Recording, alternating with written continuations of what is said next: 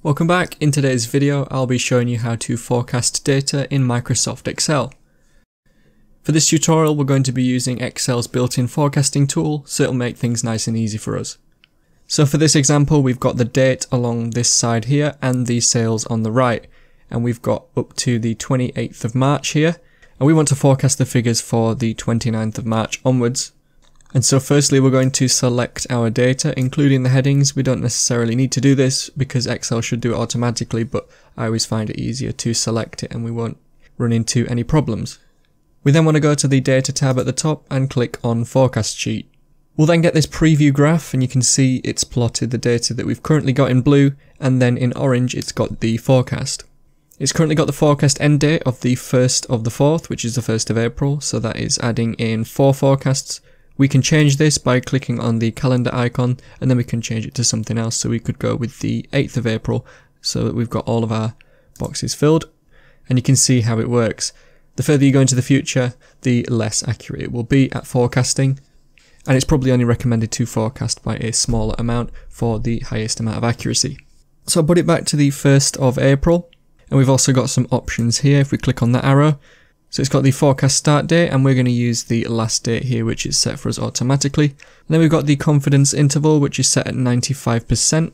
You can see the thinner lines here which represent that, and that means 95% of the future points will be within this range.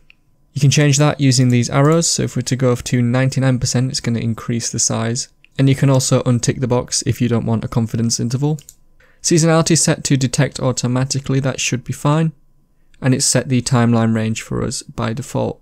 All of the other settings should be fine. You can go ahead and click create and it will open up a new sheet with the graph and the forecasts in. You can change and edit the graph as you wish, but these are probably the figures you're looking for here. We've got the forecasts for the dates that we set, and we've got the confidence bounds as well. And so that's how to forecast. If you wanted to do it manually, you can do. It's the forecast.ets formula, which is exponential smoothing. So you can double click on that. It will open the bracket. Now the target date is going to be the date here to the left of the cell that we're in. So it will be E22. We then want to hit comma, and then the values are going to be all of these sales values right up until the last date that we've got.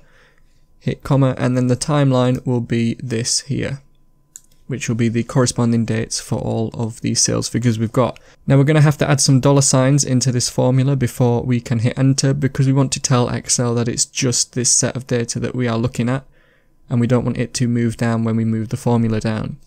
So we're going to have to add 8 dollar signs in total. The first one is going to be after this comma, which is the first comma in the formula. It's going to be before the first letter and then after the first letter. So we've got the 2 there. And we need to add dollar signs for the F21 cell, so it would be $1 before the F in this case, and then before the 21. And then we've got dollar signs to add into the timeline data bit. So we've got E6, so it's going to be dollar sign before the E and before the 6, after the colon a dollar sign, and then before the 21.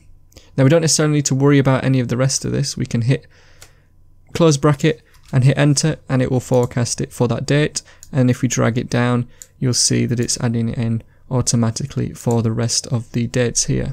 And what the dollar signs did, it meant that it kept this set of data here, which is the actual values. If we hadn't put the dollar signs in, it would start using some of the forecasts. You can also see that these values match up with the forecast that was done on this page. And so that's how to forecast. It's nice and easy thanks to Excel. Hope you found the video helpful. If you did, remember to leave a like and feel free to subscribe. Thanks so much for watching, and I will see you in another video.